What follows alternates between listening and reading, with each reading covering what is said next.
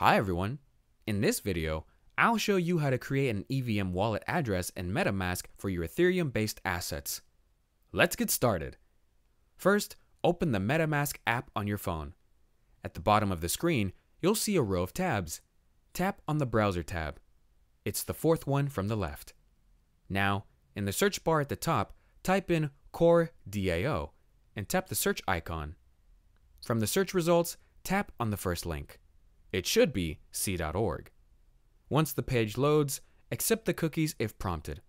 Then scroll down until you see the option that says Add Core Network. Tap on that. A pop-up will appear asking you to confirm. Tap Confirm in the bottom right corner. After that, MetaMask will display a message saying that the core network has been successfully added. Make sure to read the details shown on the screen, then tap Got it. And that's it. Your EVM-compatible wallet address is now ready in MetaMask. If you found this video helpful, don't forget to like and subscribe.